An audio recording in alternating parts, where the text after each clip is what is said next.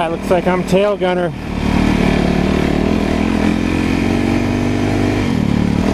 Smelling the two-stroke. Now we're going to see if we can get up out of this rain.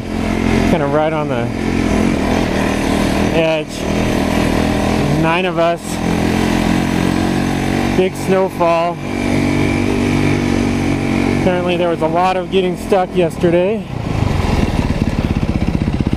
And we're going to try to get up high. A little worried about the avalanche danger.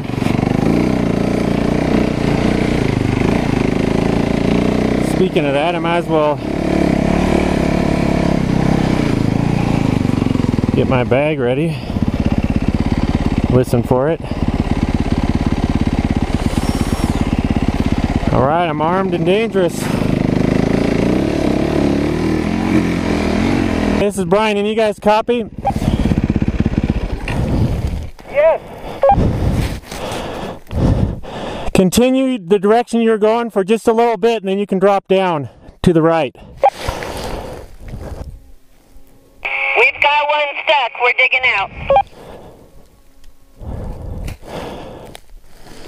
Alright, copy. I think I hear you above me.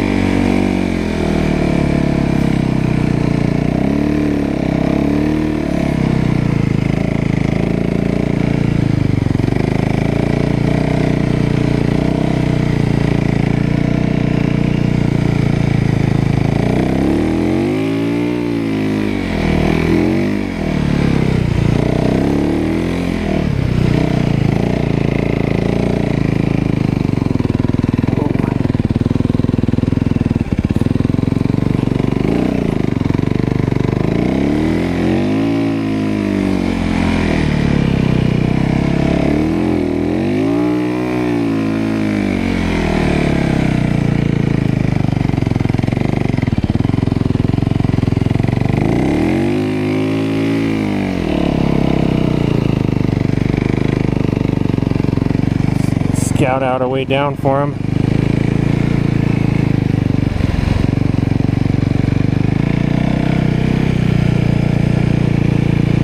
This will work.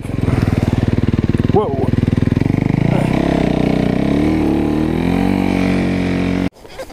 Alright. See if I can get over to those guys. It's kind of tough because the snow is rained on top. It's a little crunchy. Those trees are thick right there.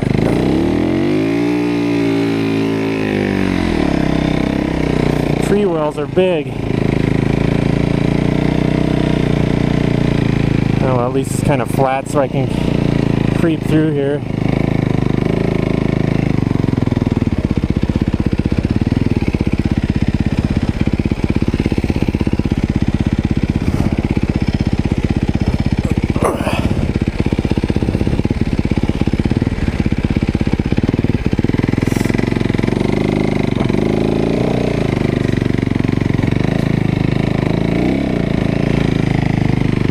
There we go.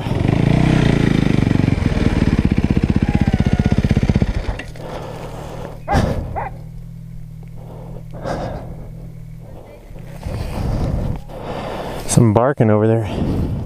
Here, man, we were down in the rain for a while, mucking around, getting stuck. Tree wells are big. But finally we hit the deep line.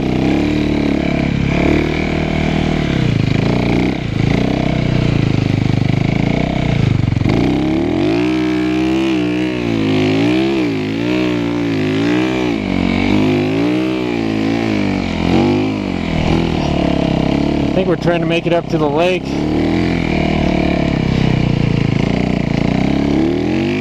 Don't see him moving yet.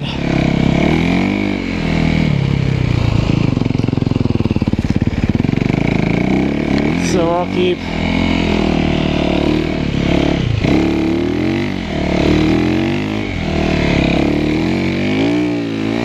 the log down, nice.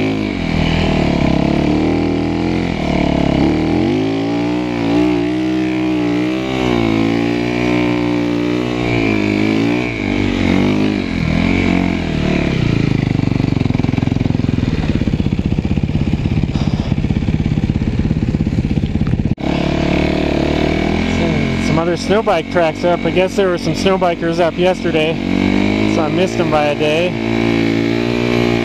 Here's a single track avoiding all the bumps.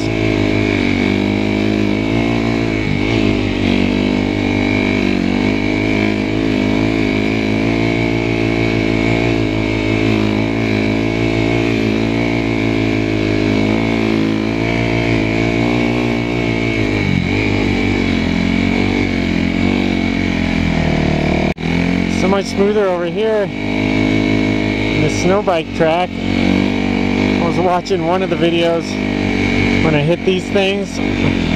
Just look at the G-forces just spiking. When I get off over here, snow bike track, it's just kind of hard to stay in a single track like this, especially when you can't see anything. So, and I guess I'm now relegated. There could be some drifts up here too. This is a really exposed ridge top here.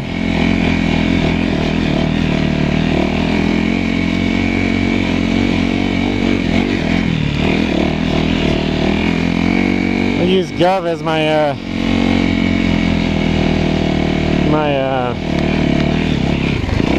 what do you call it? Sacrificial lamb. Whatever he does, I'll have time to react at least. I can't see anything over here, otherwise stay up on that side. You never know if you could hit a drift, culvert. At least it's good enough you can see the trees, but there's some drop off or something, or tree stump that might come at you pretty quick. Wow, this would be normally a great hill to snow bike on, but visibility is down to nothing.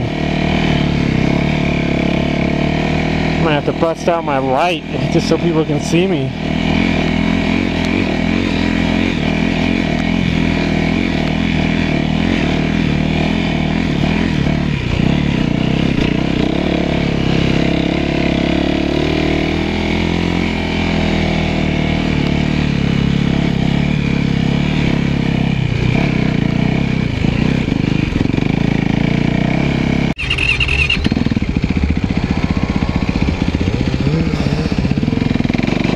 Well, nil visibility. We're just following each other like the lemmings, blind leading the blind.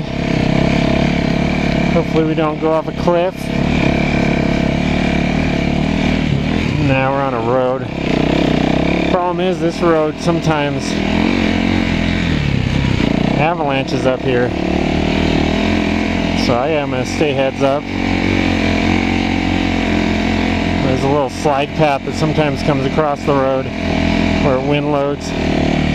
Anyway, with this lack of visibility, I'll take the opportunity to tell you a little bit about myself.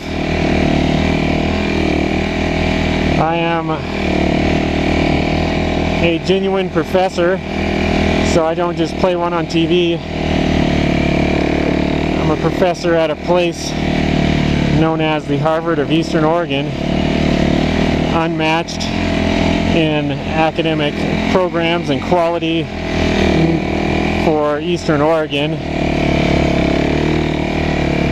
We have no one even close to us at the Harvard of Eastern Oregon. So most of these places I'm at are in the vicinity, and since I profess to be a recreation enthusiast, and all about fitness and sport, recreation, sports management is one of my main areas, also sport ethics. So of course everything I do is on the level from a moral standpoint. You know, nothing immoral going on here. Just having fun. So that's kind of my background. I do have 5 college degrees. 5. None of them are in snow biking or underwater basket weaving.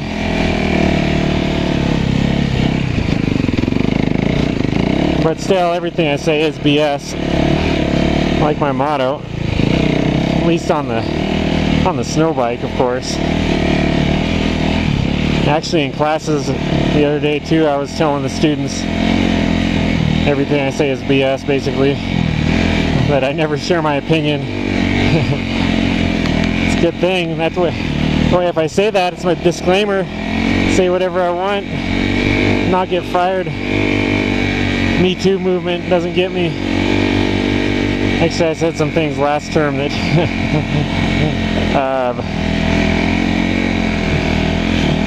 I made sure I was clear. I'm not sharing my opinion. I'm just arguing the other point.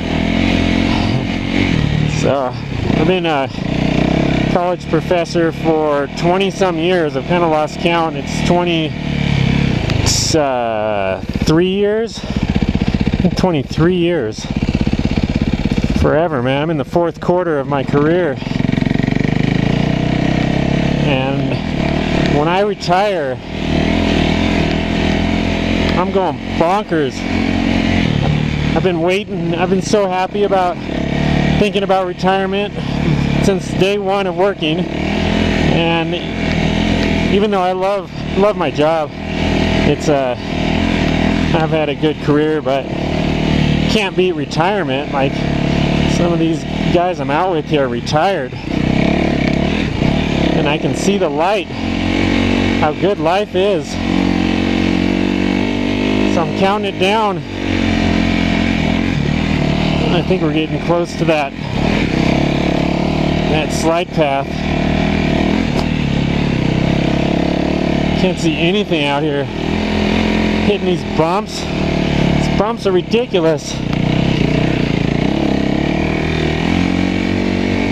Need some grooming.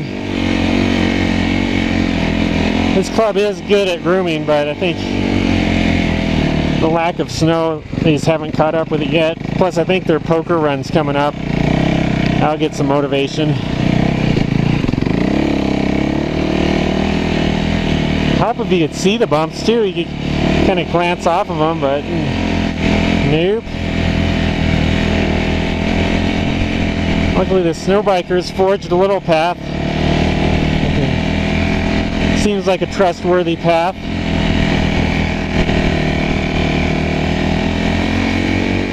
Not sure where he's going. He might drop off here at any moment. Actually, I better use some caution. Can't see. That looks like a steep slope down there. I don't want to hit something and have it veer me off. Slide down that. I'm the tail gunner here.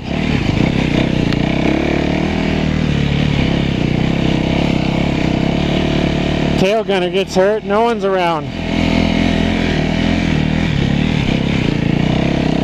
Some of the people are good at looking back, checking on the tail gunner. Boy, if you get too far back, you can't even see. Goves is only like 20 feet in front of him. I can barely see his tail light. Alright, get back in this super highway.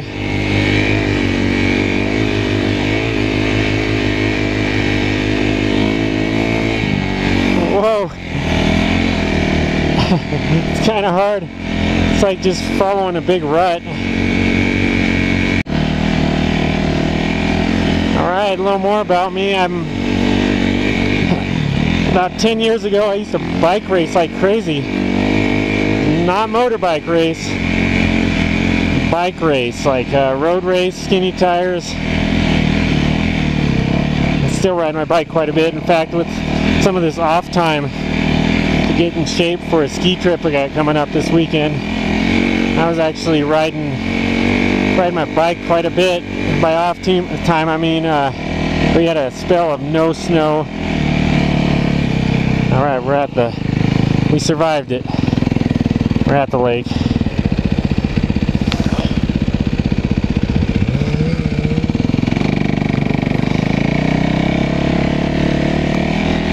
I'll take over as tail gunner. When I was a bike racer, I used to always be tail gunner at the back of the peloton. I did not like being in the middle of the group. It served me well. I never crashed once. It's actually some luck, but I always saw them coming from the back of the pack. It's not the best place to be racing from, but I had a pretty good career.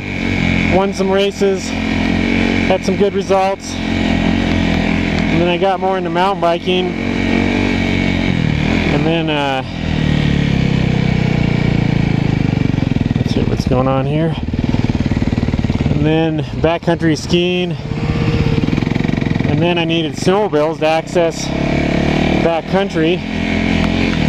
So I started riding snowmobiles and found out they were super fun, and eventually started ditching the skis. Found it's way easier to make friends around here that are snowmobilers than backcountry skiers. Well, it's not much of a community for backcountry skiing, and I use the term community really loosely. There's not a lot of communing going on. Found the same with cyclists, but when it comes to gearheads, great. These guys are great to ride with.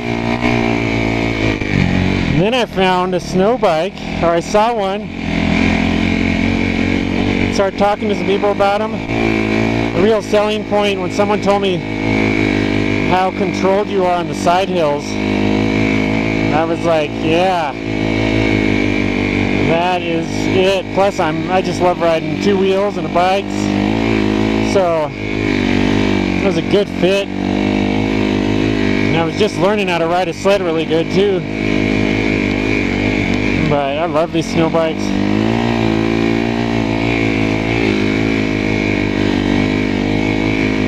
Just feels a little more natural for me. I'm not as nervous on one. I feel more in control.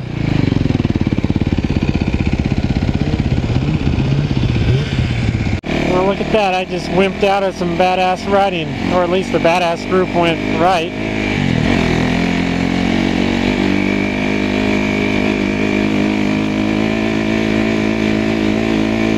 And just because it's getting later in the day, it's raining. Actually, we're starting to get into snow, but I'm kind of low on fuel and just not feeling it today. Stoke is not there.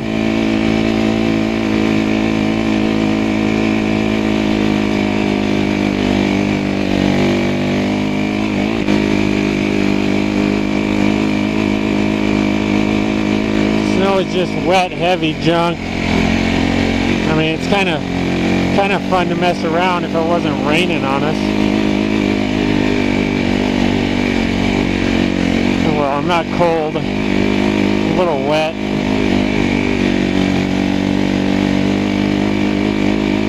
So I'm comfortable. It's just for whatever reason I'm not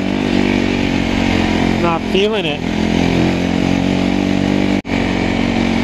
So it's probably just as well we never made it up high into the dangerous spots, because avalanche danger has just got to be going off right now.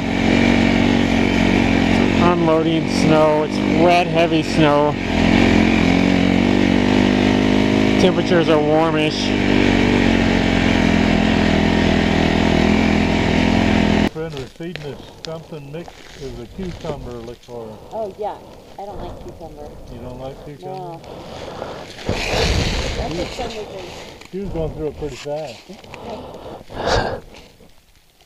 No, that would not be my drink of choice. That was better than Tim's 2/3 vodka and 1/3 cranberry juice. That doesn't sound bad either. It don't? What's in your mind? Are you recording all this? Nah. Okay. I see your light flashing. Is it red? Yeah. Well, my modification to those foot pegs is better. I just took the adventure foot pegs, which having that nicer, longer platform has been really good, especially for my big dogs. But they were still caking with snow, so I just took a I suppose I shouldn't try going through that hole. I just took an oscillating tool, cut the center right out of it, and they're working much better.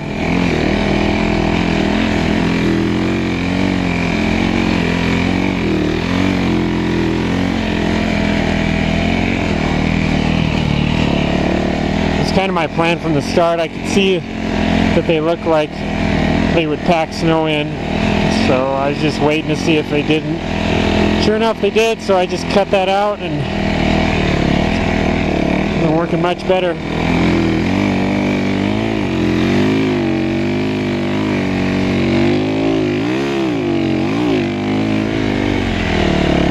I think that's a big logging pile there. Whoa.